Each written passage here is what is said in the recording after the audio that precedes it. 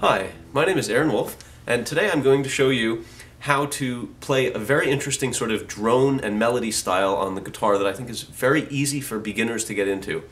Most people try to think about all these complex things you could do on the guitar. You can play all these complex chords and patterns, but at a beginning level, the goal is to figure out how to be as musical as possible right from the beginning. Now we have two strings in standard guitar tuning that are tuned to the same letter. This is an E string and this is an E string. So we can play this one as sort of the melody string, and this one can be a drone in the background. And if you just pinch the strings with fingers like this, you can get a very nice effect. Now, we need to use your left hand to play in a good, nice technique. I recommend definitely having some space here. I don't like seeing this sort of a habit. It makes, when your sort of hand is jammed up against here, it's a little harder to move around. I don't want to be strict or dogmatic about it, but try to have a nice on the tip of the finger playing. And then we can do all sorts of various techniques. You can slide, or you can do pull-offs where I sort of pluck the string after I've played. There's a lot of variations. But the important thing is to kind of get a sense of the notes from the open string E to the 12th fret, which is the halfway point of the guitar, right where you have the E again. So this we call the same letter name, E again, and this is E. Now within this, there's many different cultural traditions of how you might do this. If you actually had movable frets, you might even use some of the pitches between these particular notes on the guitar. This set of tunings that we have on the guitar is the standard Western set we call equal temperament. But let's stick with that for now. We can say that another special spot, besides the halfway point, is the 2/3 point. So here, this is 2/3 of the string length.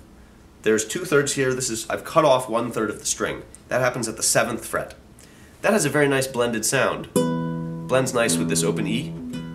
So does this 12th fret again, the E, or the open E. So that's our fundamental set. Open E, it's actually a B, but the 2/3 point of the string and the halfway point of the string. And then we pick not all of the pitches, but some combination of the pitches so that we have enough to make it interesting, but not so much that it gets confusing. If I play all of the notes all over,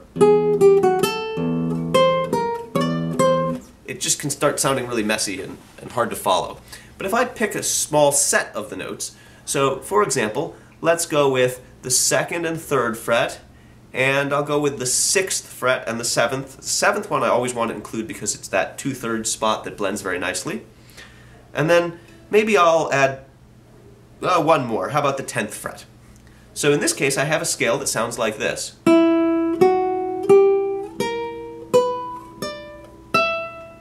Now that particular blend of notes is just enough that you could follow it and you can kind of get used to hearing that set. It's a nice number of notes, 6 notes. 1, 2, 3, 4, 5, 6, and then the 7th one is the one where it's E again.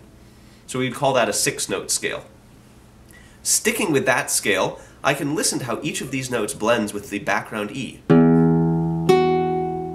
It's sort of an interesting sound. It doesn't sound resolved, but it's nice. That has its own quality.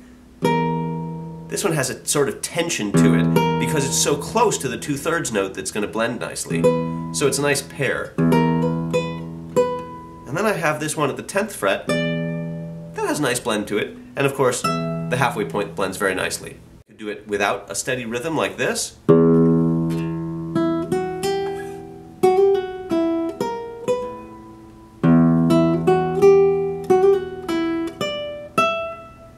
And I could start making interesting melodies that way. Or I could keep a steady beat by kind of having my thumb go here like this. And then I can play notes at the same time with my fingers if I practice.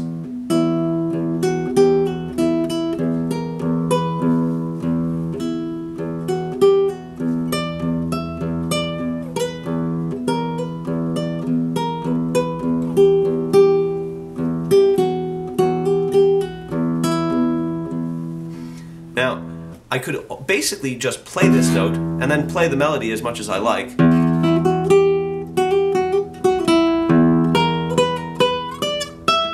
play this low E whenever I feel like I need it back. It's kind of faded away too much.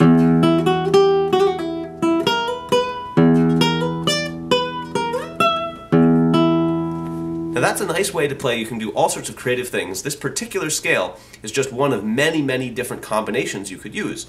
You generally want something around 5, 6, 7, 8 total pitches, because that's a good number for people to follow. When you get towards, like I said, all of the notes, it's just a little too much for people to follow all at once. And if you have too few, then there's not enough room for creativity.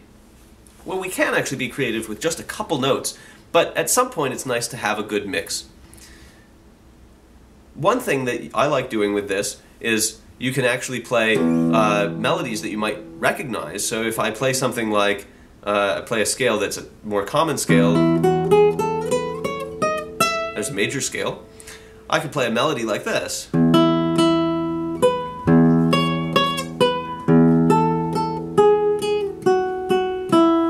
At some level that's a boring, simple song that everybody knows, but I can really make that very interesting by just sticking with this simple system of just a background drone and nice melodies.